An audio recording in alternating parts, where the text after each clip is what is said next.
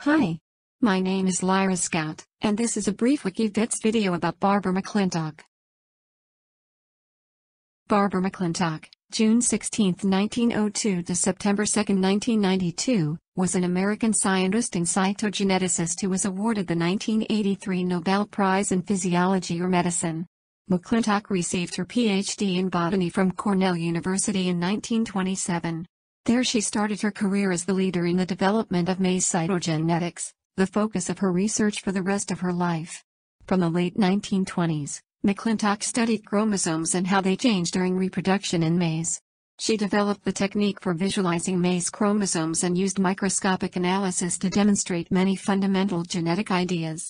One of those ideas was the notion of genetic recombination by crossing over during meiosis, a mechanism by which chromosomes exchange information. She produced the first genetic map for maize, linking regions of the chromosome to physical traits. She demonstrated the role of the telomere and centromere, regions of the chromosome that are important in the conservation of genetic information. She was recognized among the best in the field, awarded prestigious fellowships, and elected a member of the National Academy of Sciences in 1944. During the 1940s and 1950s, McClintock discovered transposition and used it to demonstrate that genes are responsible for turning physical characteristics on and off.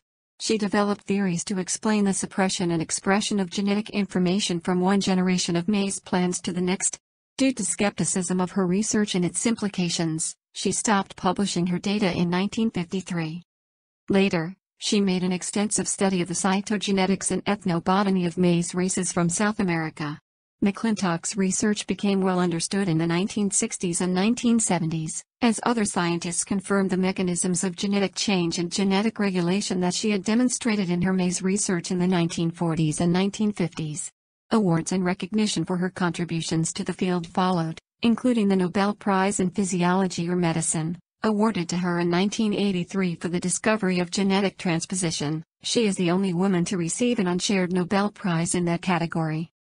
McClintock spent her later years, post-Nobel Prize, as a key leader and researcher in the field at Cold Spring Harbor Laboratory on Long Island, New York. McClintock died of natural causes in Huntington, New York, on September 2, 1992 at the age of 90. She never married or had children.